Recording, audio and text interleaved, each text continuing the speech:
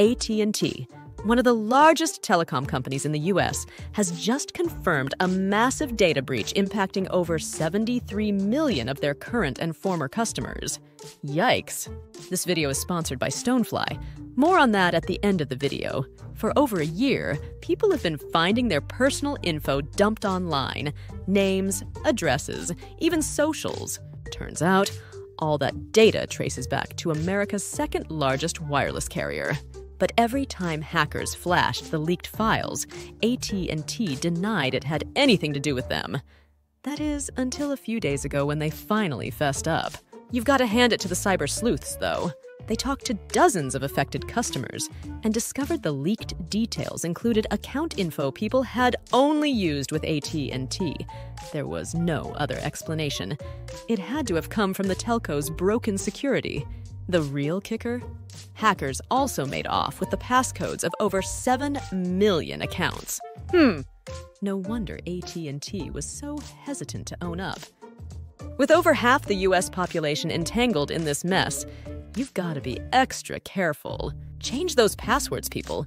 This data disaster raises lots of questions that still need answering.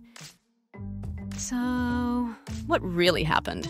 Back in 2021, a hacker group called Shiny Hunters claimed to have stolen sensitive personal info like names, addresses, phone numbers, and even social security numbers from 73 million accounts. At the time, AT&T denied any breach occurred.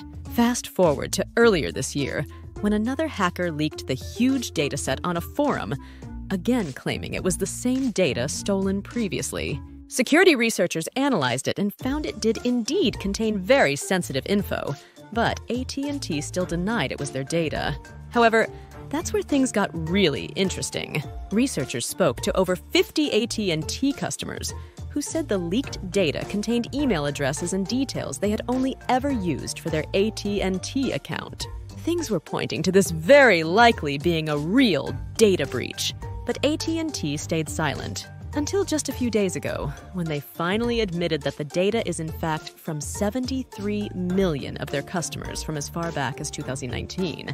They also admitted that the account passcodes for over 7 million customers had been compromised. Now, AT&T says they've reset those passcodes and will be notifying all 73 million affected individuals. But you have to wonder, what took them so long to admit this? And how did such a massive amount of sensitive customer data get stolen in the first place? It's situations like these that show how important data security and privacy really are.